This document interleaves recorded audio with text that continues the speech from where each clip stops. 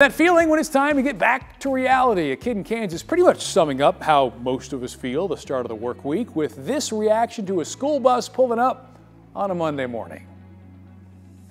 I said, that's not funny. You don't think it's funny. Yeah. You were tired. Yeah.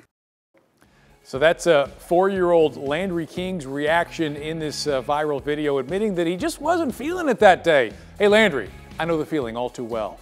So Landry's parents say that he gets a little over dramatic when he's tired. Greg, you ever have one of those days where you start to walk out to the car and you're like, you know what, and you just kind of fall back on the pavement and just think, oh, I gotta go today. We've all been there. Or maybe just in your head. You do it in your head. No, I've done that before.